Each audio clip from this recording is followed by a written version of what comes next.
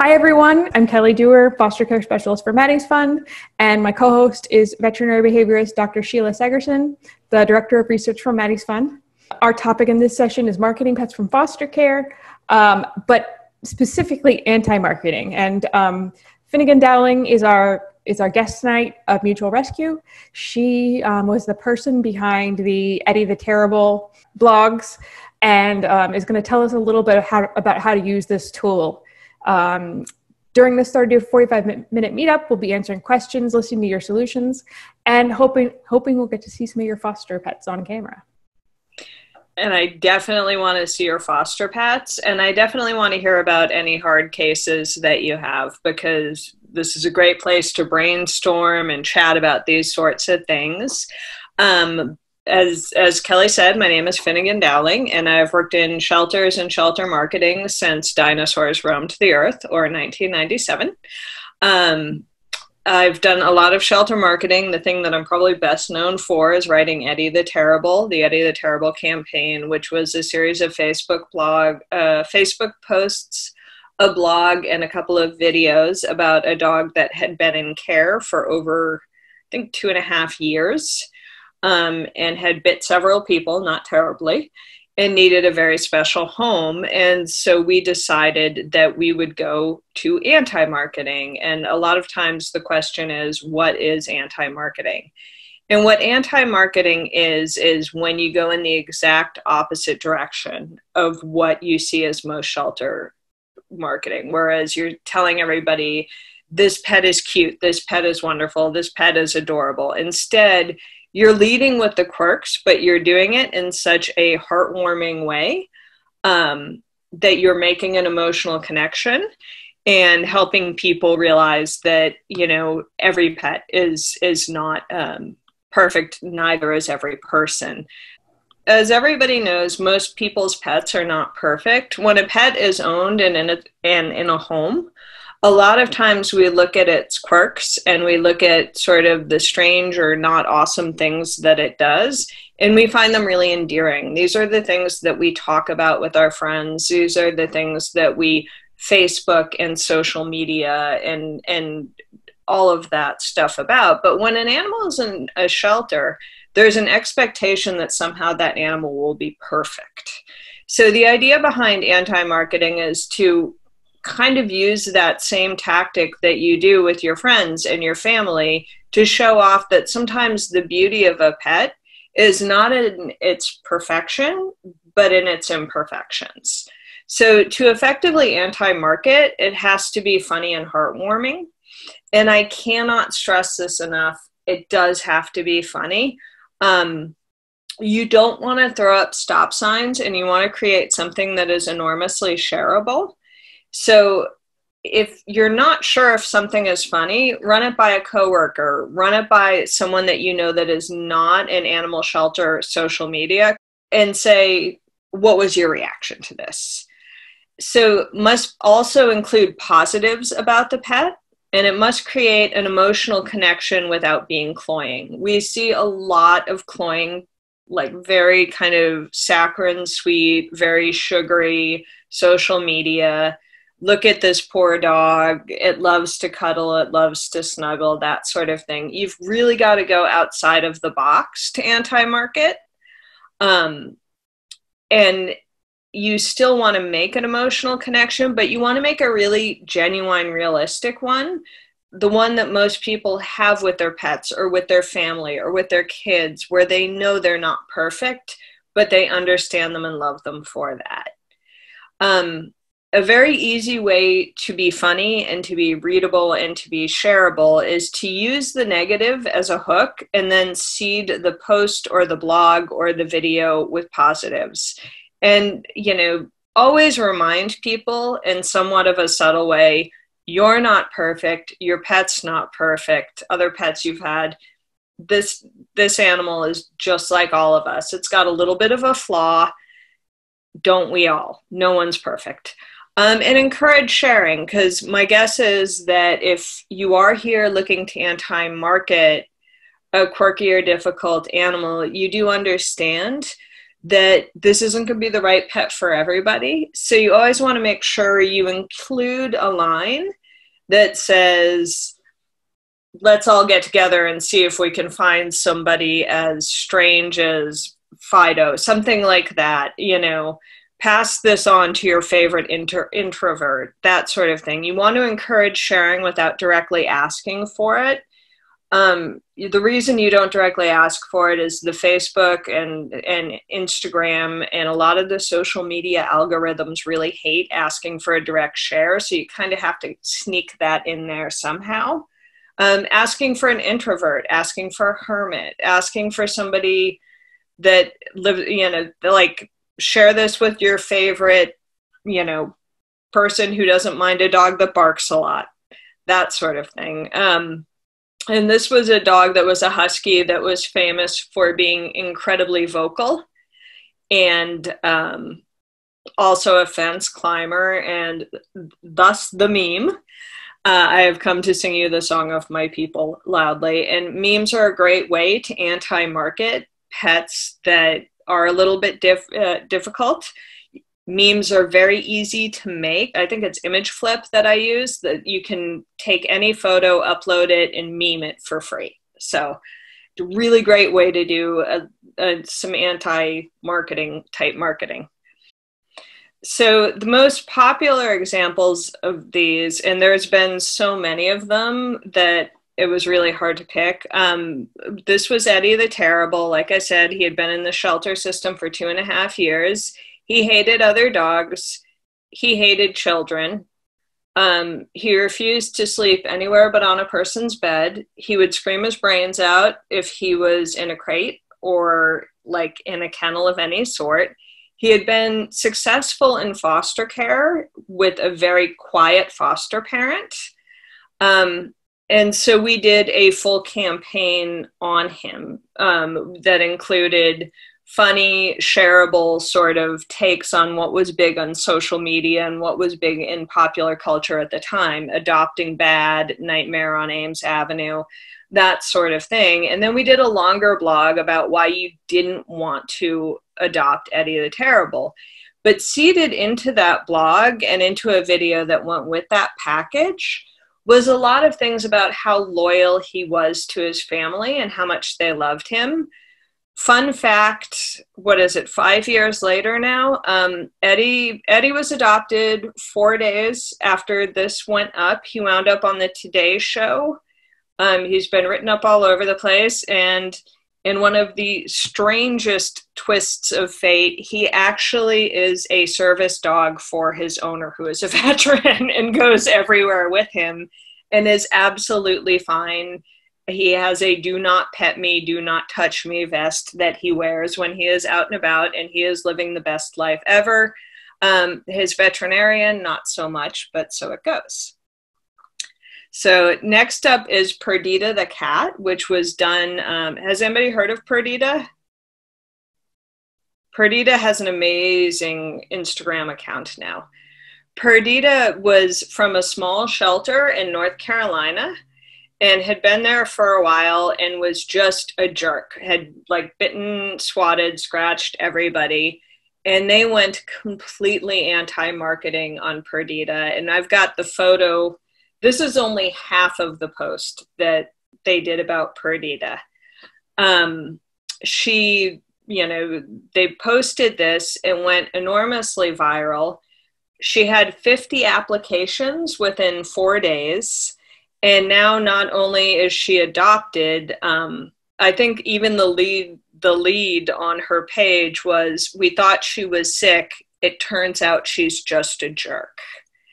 And then they listed sort of all of these funny things, and they followed it up with posts about how we tried to give Perdita treats today because she's so popular and we wanted to give her, you know, something special for being like a special cat, and she swatted the bag out of the person's hand and then stalked off angrily.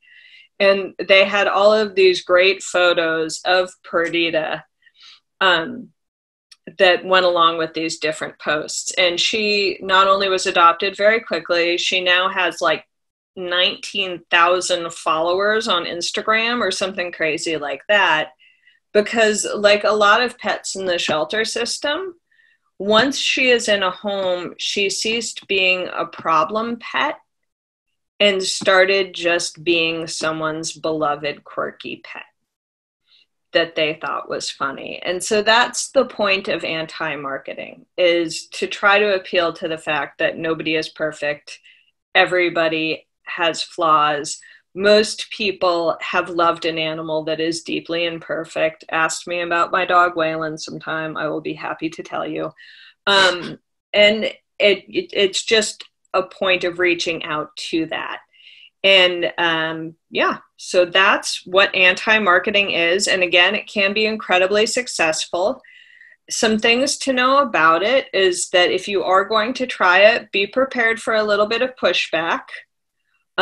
Prepare the people that might have to answer any emails or anything like that for what you are doing. But also know that these campaigns do tend to be, when they are done well, incredibly successful. There was another one from Australia that I didn't do slides about that was, Kelly might remember the name of the cat, but it was like a blog about a foster cat that was just absolutely horrible and hated everybody.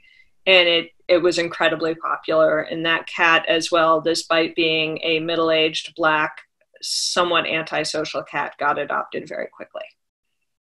So I'm going to open it up to questions. We have one here from Claire. She says, I have a foster who's been a challenging one. He is so playful and so snuggly and loving. However, he doesn't get along with one of my dogs and has attacked her, so we have to keep them separate. He also has jumped my 6-foot chain link fence and run away. I'm having a hard time because I feel like adopters want a perfect dog. What should she do? Yes, what is a perfect dog? So if the question is what angle should we should you go with that?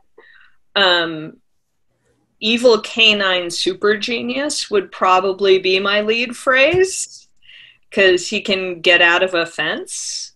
Depending on the nature of the attack, for resource guarding for affection, you know, obsessive canine needs to be your one and only. But I really love like the evil, like when it comes to escape artists, you know, those are dogs that are really smart and really curious. And if you say smart and curious, a lot of times people are like, they're going to destroy everything in my house. Whereas if you just lead with that, they're like, oh, I had a dog that was like that. Yeah, it happens. So tell us, what is anti-marketing and what is it not? What differentiates it from other types of marketing? Anti-marketing is marketing the animal as is, warts and all, in a loving fashion, and presenting the facts as they are without putting up stop signs. And what I mean by stop signs is it would have been very easy to market, say, Eddie, or some of the other dogs that I've worked on with a post that says, does not like kids, does not like strangers, no cats, like no visitors, that sort of thing. And those, when people hear that, they automatically assume that the animal has done something completely terrible. When in most cases, a lot of times, the reasons those restrictions are put on animals are for things that aren't really that bad, but they just want to be careful. So you present the facts as they are, but you do it in sort of a loving manner. And you also make sure that you are seeding these posts. You're leading with the negative as a hook. You're using the negative as a hook to get people to look at something because it's different, because it's new. And you're also seeding those posts with the positives about the animal. You know, like Perdita, there was a lot about incredibly curious, loves to climb, like hysterical to watch, that sort of thing. And those things were all very true about that cat. And they were things that most cat owners could relate to. But instead of leading, yes, they did lead with the negatives about her, but they did it in such a way that it made you want to hear more about that animal. I noticed that you have like specific details in your posts. How do you think of it? I mean, like how do you think of the details that you include? I talk to everybody that's interacted with the animal. It's very easy to read the profile on an animal and say, okay, it says no kids, no this, no that. And instead, you need to look at the animal holistically and look at actually what it has done and what it is capable of doing. With a dog that nips at children, you don't say no kids, he hates kids. Though I'm not against using the phrase he hates kids, as some people do as well, to try to rope in that group of people, because there are people that just don't have kids and don't want them. But it's grabbing those instances, looking at them, picking them apart, and trying to recreate that in your head as if it was your pet and you were telling a funny but slightly embarrassing story about them. That makes sense. How do you make them funny? Oh boy. How do you make anything funny? Yeah. I read a lot. I spend a lot of time on popular culture, and I can never really underemphasize the value of popular culture when you're doing anti-marketing. If there is a reality show, if there is a TV program that is blowing up and you have a popular villain, oh my gosh, compare the animal to that villain. But a lot of popular culture and a lot of just looking at the absurdity of it all. And, animals are absurd. There's been a lot going on lately where, because so many people are working from home, I've seen a lot of posts on different boards that say, describe your dog as your coworker. And, what's the worst thing your dog does, but use the word my coworker instead. So there's all these funny things like my coworker walks into my office, licks my toes and falls asleep and snores. And try to think in those terms, think of it, instead of thinking outside of the box, think outside of the pet, anti-marketing. One of the things I love about anti-marketing, and that I am a huge, huge, huge advocate for, is returning the dignity to the animal. And what that means, and what I mean by that, is animals are not robots. People are not robots. They're all different and all imperfect, but in the same way, all perfect in their own way. So if you can take it out of the dog or the cat box, and not literally the cat box, leave whatever is in the cat box actually in the cat box, but and kind of put a different noun on it, and then try that sentence again. Try how you would describe that behavior if it was your husband, your child, your friend, something like that, and look at it like that, and give them the dignity of being an individual that has the rights to have likes and dislikes as a person would. I have a question. So I love this idea, and I kind of want to just give it a try because I'm curious. It just seems like a fun thing to work on. But just thinking about when you have a population of dogs or cats or a combination of who are more challenging, how often do you want to use this? Should you use this? Any thoughts around that? Anti-marketing is like truffle oil. It can be tempting because when it goes over well, it goes over really well, but then you start seeing it on every single menu and it becomes a little overbearing. It is something that I would say should be used very sparingly and only for animals where you're looking at sort of the higher end of the deviant behavior spectrum. And by deviant, I don't mean eating people. I just mean deviant in terms of the cat that everybody's really worked to socialize, but really would rather just be left alone. The dog that is great with one person, but might snip at everybody else, that sort of thing. So it's something that should be used almost as a last resort, somewhat sparingly.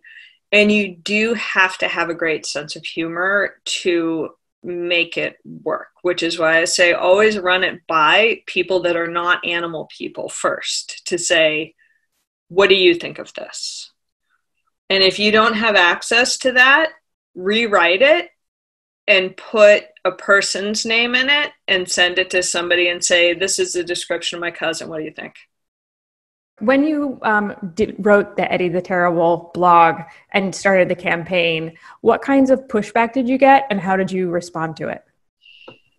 You know, when you get into these really quirky animals, and I say this as a person who has a house full of very quirky animals, you get into a lot of people that have worked really hard with this animal and really have a lot invested in them and see the absolute best in them. And they don't want, on one hand, they don't want the wrong person to take the animal home, and they're aware of the animal's flaws, but on the other hand, they don't want the animal demonized.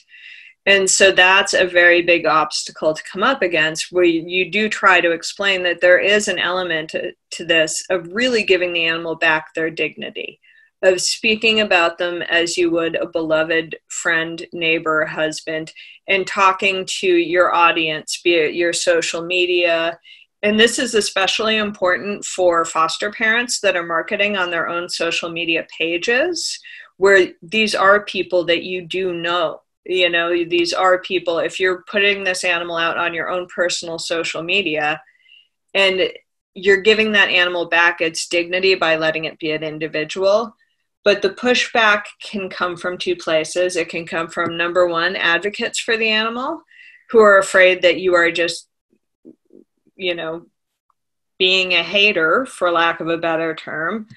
And also from just sort of John Q. public that says that's mean, or that will generalize and say, you're making all Chihuahuas sound terrible, you're making all cats sound awful and difficult and that sort of thing.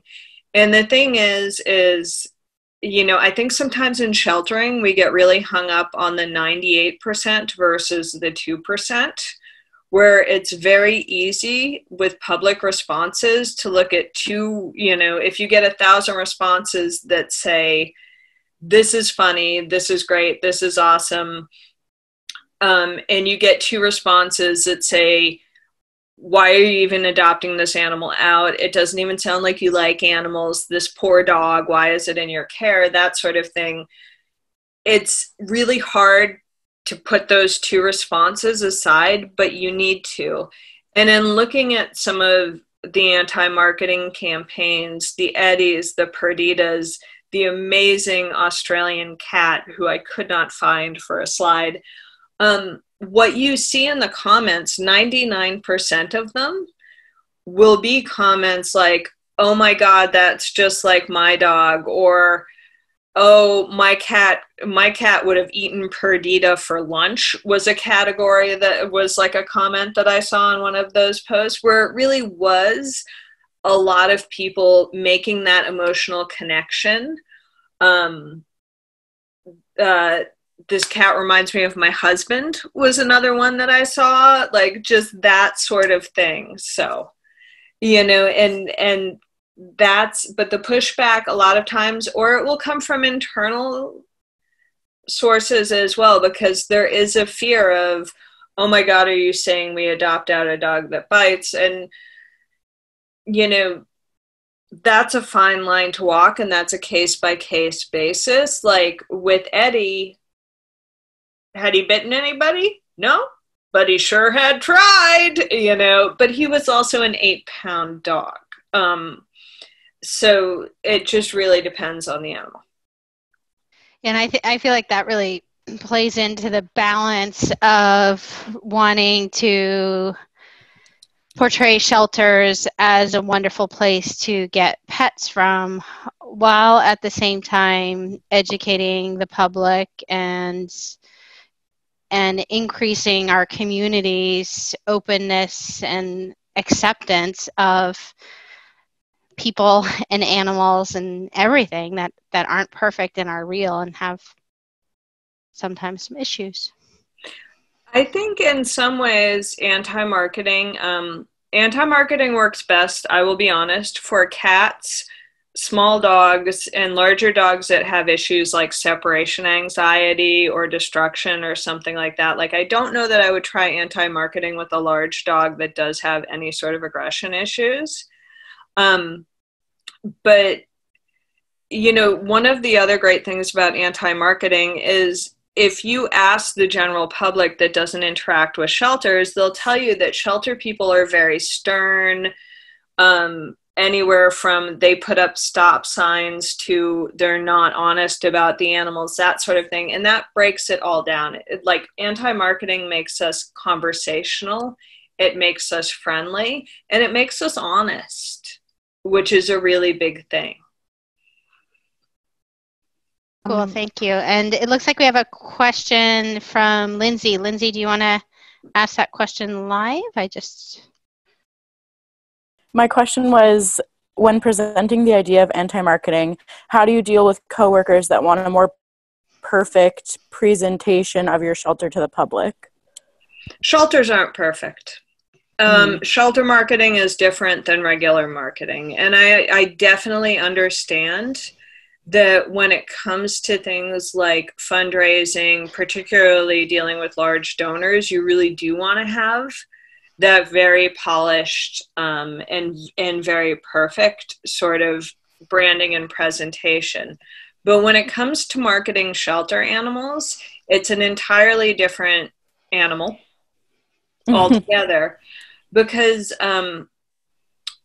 you know, and this is something I've spoken with Kelly about a lot, and it's an analogy I love, is that if you're marketing a Cheeto, if you're marketing Cheetos, you can eat one Cheeto and market Cheetos to everybody because you've had the Cheeto experience, right? Every Cheeto in that bag, that's going to be the same. But when you're marketing animals, you have to market the animals as individuals, and you have to give them that dignity. I definitely would, again, it comes with using anti-marketing sparingly, but with your coworkers, I definitely would talk to them about the fact we need to give this animal its dignity, and we need to let people know that we know they're not perfect. We know their past pets haven't been perfect, and we know that not every animal is perfect, and we don't want people to think that every animal is perfect. So, I mean, I don't know if that helps at all, but shelter marketing is a really hard thing because you're juggling a lot of things. You're juggling fundraising, you're juggling different programs, and then you're also juggling marketing the individual animals. And when marketing the individual animals require individual techniques. It's just a fact. So. Thank you. Good point. And I put my email in the chat. If anybody wants to reach out to me with anything, please feel free to. Kelly has a question. I'm going to read your post to get started. Okay. You wrote, we have 2 German Shepherds that are the last 2 left of a protective custody case that kept them in our care for 2 years. There are 27 German Shepherds total, and Foxy and BB are the last 2. Foxy can't live with other animals, and BB has stranger reactivity. Both love and are much loved by the staff and volunteers, but we have tried just about everything to promote them. So the first thing I would ask with these dogs is for more information about what does can't live with other animals look like what has Foxy done in the past, because I would definitely spell that out a little bit.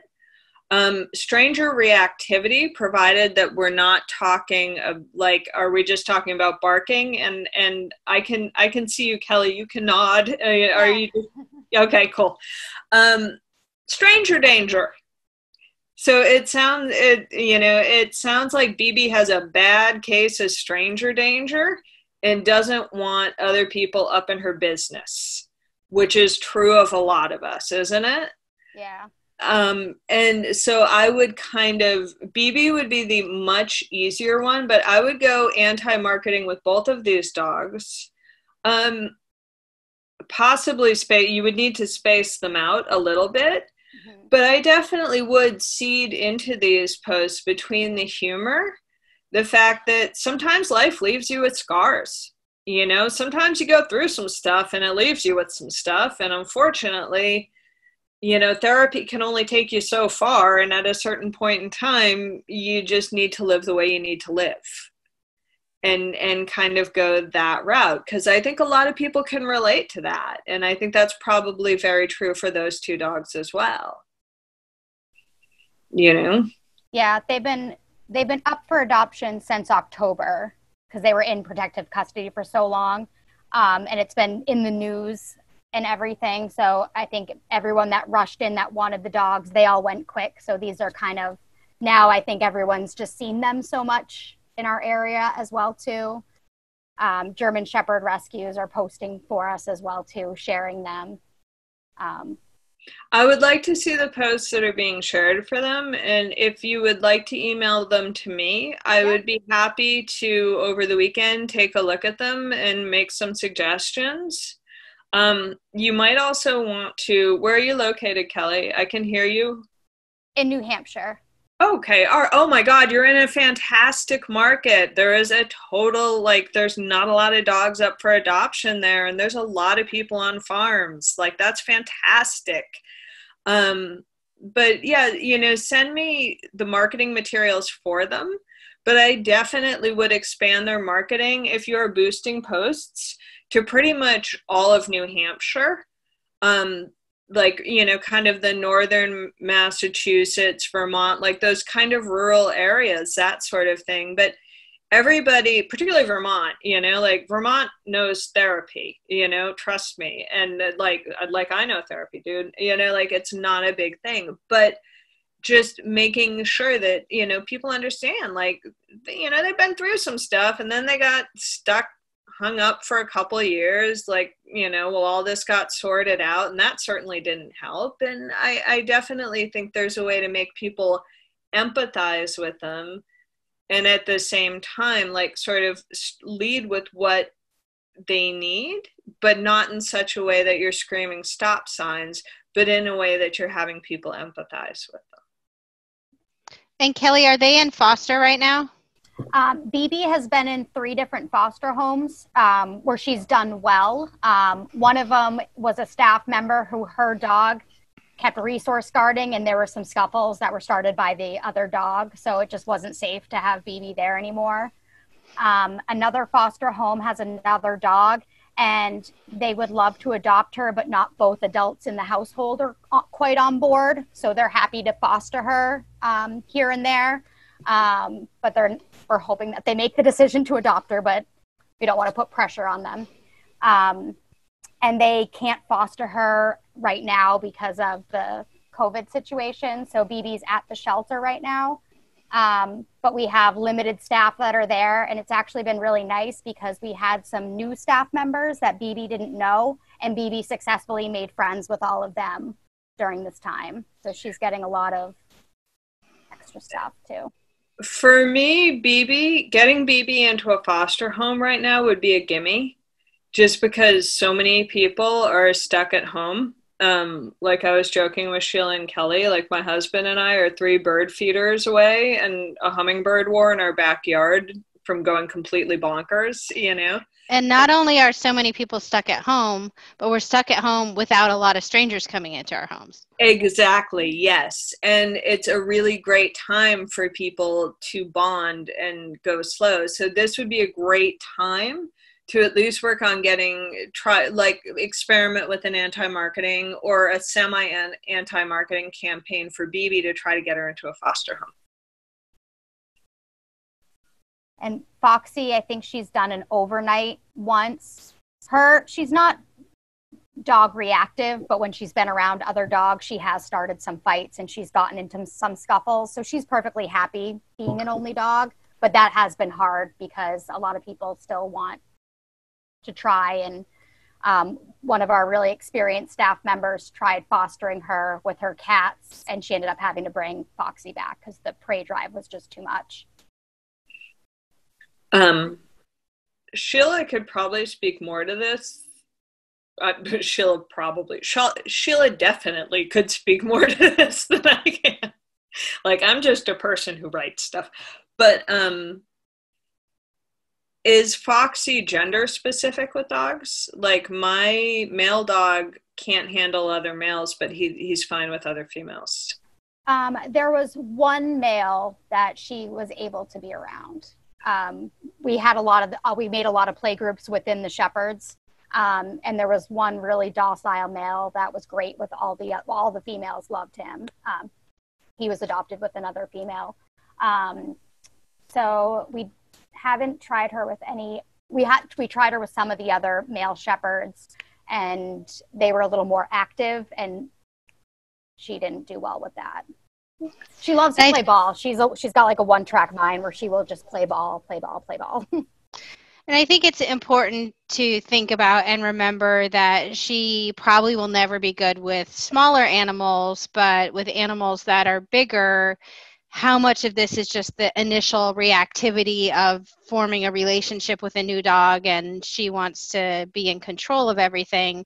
And if that she's matched with the right type of dog where introductions are done slowly, it might not go well, but there's also a chance that she's going to be perfectly fine. But I mean, you've already given me something, like when you said she's got a one-track mind and it's ball, ball, ball. There's somebody out there that would love that would absolutely love that, you know, that just wants a dog to play fetch with and wants one dog. There's a lot of like single women who just want an active dog to play with and that sort of thing. So, you know, Foxy, like, this is not Sheila a behavior term at all. This is just an anti-marketing term. Like, she's got some OCD issues and she's a bit possessive, you know? So maybe like that sort of thing, just to try to put it in terms that people can understand. Like, she just wants someone to throw the ball that will be hers and hers alone, period. We did a promotion during Valentine's Day where we did like dream jobs and celebrity person or whatever. And for her, we had our dream job was the Wimbledon ball girl. She's got a big crush on Serena Williams. Yeah. Awesome. So I have one last question. When talking, we've done a decent amount of talking about introducing this concept to our organization to try it out. Are there any references, articles, anything like that that you recommend that would be good to share to teach people about it? There's some really good, generally when I try to introduce this concept to shelters, there are some really good articles from respected marketing publications that are not shelter specific about specific campaigns. And I can post those in this event. There's one from Ann Handley. I think there's one from Advertising Weekly about these different campaigns and for these specific animals. So, but because anti-marketing, so many shelters have been a little hesitant to use it, and because it is a fine line between throwing up stop signs and genuinely creating a rapport and creating an emotional connection, it's been a little bit difficult to do. So there's not a lot of data on it yet, but I can kind of throw some articles in there about different campaigns that have been done about different animals. So. All right. Well, I think we don't have any other questions. So thank you all so much for joining us tonight. And Finn, thank you so much. This was super, super interesting. It was great to have you. Yeah, thank you. Anytime. I'm so grateful to be here. So thank you all, and for all the foster people and all of the animal shelter people. Thank you for all of the amazing work that you are doing under the most difficult of times and under the craziest of circumstances. You are all heroes, and don't forget to honor yourself for that every night. So. Thanks, Thank everyone. you. Thank you. Bye. Have a good night.